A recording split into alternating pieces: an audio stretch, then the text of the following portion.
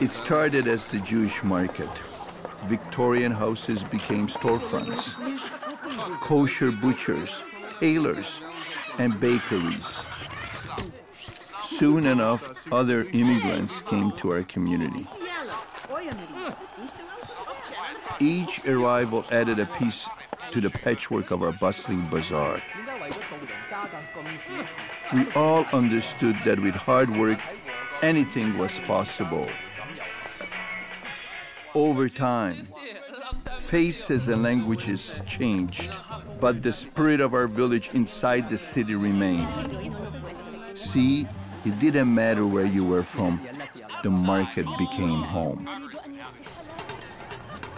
Neighborhoods like Toronto's Kensington Market have helped shape Canada by bringing newcomers shoulder to shoulder to build new lives together.